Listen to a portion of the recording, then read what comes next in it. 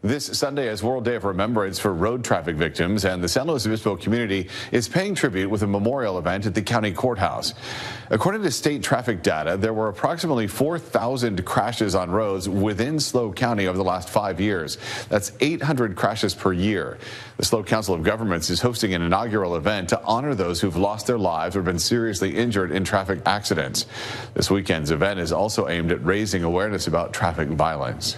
It's really an opportunity to show solace and reverence and respect for those that lost their lives, but also for those that work in public safety. If you'd like to attend the event, it will be taking place this Sunday from 12 to 1:30 p.m. at 1050 Monterey Street.